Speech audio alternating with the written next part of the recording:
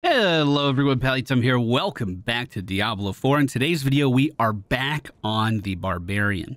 Some of you may remember that earlier in the beta life cycle, I released a video trying to help others who felt their barbarians were too squishy. We went over a build that was very tanky in hopes of just surviving long enough that we might be able to build something else one day. Well, I am here in this dungeon to fight as many enemies as possible to show you some of the capabilities of Whirlwind. Yes, we finally got it off the ground, and as you can see, once we start spinning, we start winning pretty soon after. I'm trying to bring these two elites together. If I am whirlwinding multiple elites, basically I can spin for an eternity. The longer I spin, the more damage I do. I'm radiating tornadoes off in every direction. I'm radiating fire damage. I'm getting a bunch of shields just for being near elites. The list of synergies in this setup is very long. And the cool thing is like I captured every single item drop that we got to make this happen almost within a 1 hour time span. And it was recorded without commentary because I was watching a movie last night. So I'm going to be able to edit the journey of bringing all this together in a nice tidy little package, and I hope I can do that soon.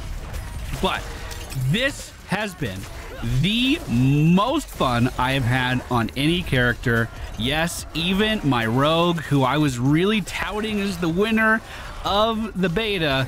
Well, once I got Whirlwind unlocked, nothing really compares. This is just so crazy good.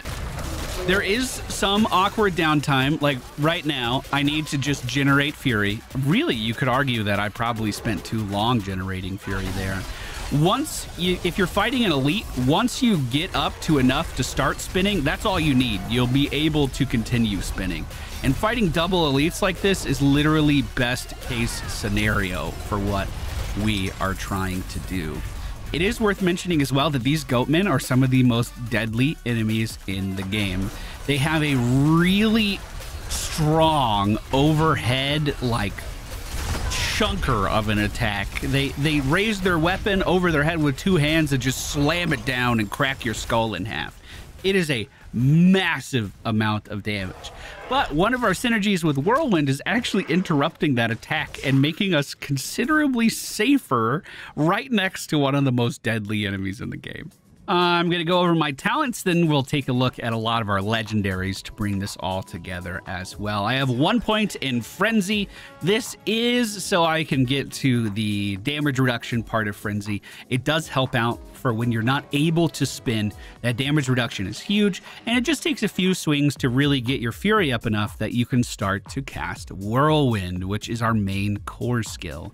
We have 6 levels in this, so one of our pieces of gear is improving Whirlwind beyond what is normally possible.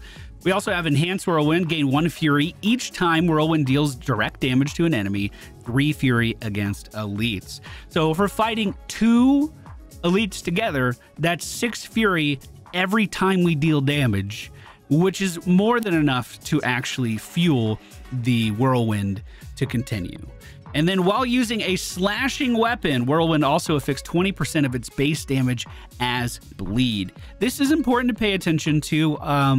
Barbarian does have a thing where if you press S, sorry, I couldn't remember the key, you can actually change the weapon you are using with your abilities by pressing that middle mouse button. You can see down at the bottom, it's actually, I'm able to use any of my combinations of weapons. So I do have a slashing weapon ready for it. That means every time we spin, we're dealing bleed damage as well. Then over at the defensive skills, I did pick up both Iron Skin as well as Rallying Cry. Iron Skin you want to hold on to until your health is, you know, around half. That's when you're going to get the biggest benefit. The lower your health is, the better the benefit. It's going to absorb more because of our talent specializations, but then it's also going to heal me for 10% of the barrier's original amount. So if I use this when I'm low on HP, it'll just passively heal me back up. And it's a pretty short cooldown. We can use it relatively often. Rallying Cry is going to increase my movement speed. It's also going to increase my resource generation. The idea with this was to use it in conjunction with the resource generation from the Whirlwind. I was hoping that it would help me just maintain the Whirlwind even more once I actually started spinning. It's going to make us unstoppable at the same time, as well as give us a fortify effect, making us a bit tankier to help us mitigate damage. I then have 1 point in War Cry. This is giving us a pretty hefty damage dealt increase for not only myself, but any allies that would be nearby. The really important thing about this, though, is when we hit that button, it's going to grant us berserking for 4 seconds. We have several legendaries that combo perfectly with berserking, and we have multiple ways of forcing our barbarian to enter that berserking state. Lastly, War Cry grants you 28% of your base life as fortify, yet another way of improving our fortify. I do then have 3 points in swiftness just so I can maintain my spin on top of enemies a bit easier. Looks like I also put a point into Pit Fighter here, giving us an increase to in damage to close enemies. But the creme de la creme, the final points I spent in my tree, and really what gives us a huge increase to our lethality, is Wrath of the Berserker. Yes, we get a free one earlier in the talent tree, but this is one on command. For the next 10 seconds, dealing direct damage with basic skills grants berserking for 5 seconds. So you only need to attack once in the middle to pretty much have the buff for the entire duration. While Wrath of the Berserker is active, gain 20% increased movement speed and fury generation, as well as the fury you spend increases Berserking's damage bonus by 25%. This is our big damage cooldown. We just yell and get mad and cleave through our enemies. Now, I do have quite a few legendaries here on my Barbarian. Some of them are very good for our build. Some of them are just legendaries because they're legendaries. In fact, my rings are overriding each other, I believe. Yes, indeed, they are. So first up, I have my gloves. This causes an extra friend, an ancient, to join me in battle if I hit with Whirlwind. Upheaval and Leap have significantly less uptime. Whirlwind, you're spinning all the time. You're going to be hitting enemies, 44% chance every time I swing. We're basically summoning in a guy to help us cleave stuff down every 5 seconds. I don't know for sure, but it does seem to me like Whirlwind is the best way to spawn this guy, because look how easy that was. If I was using Leap, that's a 15-second cooldown for a 44% chance to spawn that dude. Like, if I just start spinning again, we'll get another one, like, off cooldown. He's here all the time. And when he does show up, it is a lot of damage as well. It's very noticeable when that ancient appears. Then I have Whirlwind leaves behind Dust Devils that deal 184 damage to surrounding enemies. This is on a weapon I'm not even using to Whirlwind. This is my bludgeoning weapon that we have equipped on the left side. But I still get the legendary effect from the item, and this is the Dust Devil that it spawns. Diablo 3 had Dust Devils too, and they were so lame in comparison. They were just a tiny little tornado that barely, I don't even think it moved. They just spawned behind you. These things are big, imposing. They clear enemies that you can't reach and allow you to really increase your damage output for nothing. You're already spinning. On my single-handed axe, Whirlwind's critical strike chance is increased by 8% for each second that it is channeled, up to 32%. We have all these bonuses to fury generation. This allows us to also increase our damage the longer we spin. It is so good. We have such a good synergy with it. Now, this is the other half of the puzzle.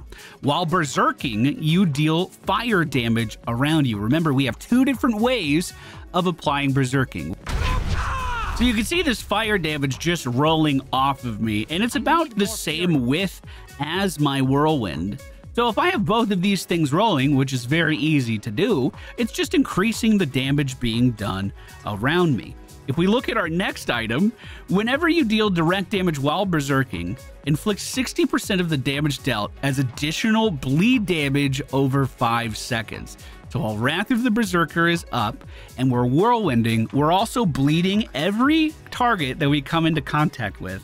Not only with this effect, but with this effect as well, which stacks up a ton of bleeds very, very quickly.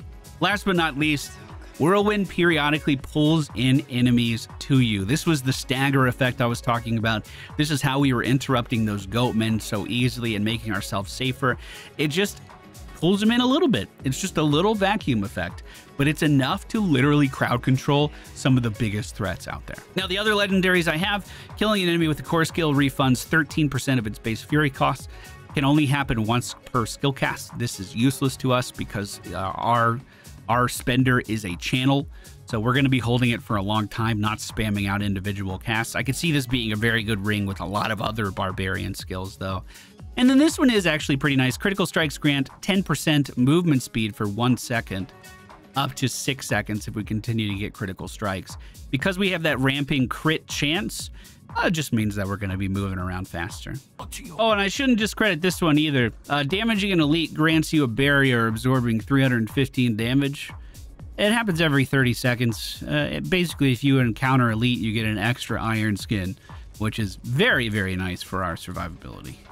Speaking of survivability, I actually just found these pair of pants, which I like quite a lot.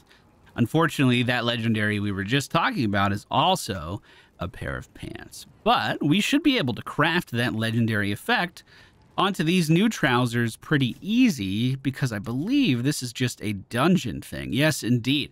So I got this recipe from just clearing a dungeon, and now I can put it on any pair of pants that I want. It's super easy to craft once you find it, and I have a sneaking suspicion that the willpower on this item, or, you know, the willpower stat in general, might be kind of the missing link I need to be able to spin all of the time. Increases our resource regeneration by 7.1%. Now, I think that applies to my resource generation from my abilities while spinning, but it may just apply to our basic generator on our left click. I actually just found another legendary that I think would have a really good synergy yet again. Attacking enemies with a basic skill, so that would be our Frenzy, increases the damage of your next core skill by 10% up to 50%. So if you attack 5 times, your right click is a channel, so I'm pretty sure you would be increasing the damage of your Whirlwind by 50% for as long as you could channel it. Our boss survivability is pretty good now, actually, all things considered. Keep in mind that this dungeon does have some incredible elite density, but the boss at the end is basically just a hard elite. We're not fighting any of those bosses that have, like, the triangles in their health bar because they're spawning potions at different intervals. And here he comes now! I'm just going to make sure that we generate a little bit first. Wrath of the Berserker. And that's all it takes. That was his big overhead slam there that we interrupted. Bro. Whirlwind Barbarian is good. And this is only level 25. It's only gonna get better, right? I mean, it has to only get better. Keep in mind that Barbarian does not have access to their class quest yet. So there may be additional things hidden in here that allow us to pop off even more. But that's going to do it for today's video, boys. I hope you enjoyed it. Whirlwind is incredible. I cannot believe how lucky I got with all of these drops back to back to back. I'm going to edit that little journey together. It shows off some pretty cool game mechanics as well at the same time. I think it should be pretty compelling. I have 2.5 hours left to play, and I'm going to get the fullest out of it. I'll see you guys again very soon.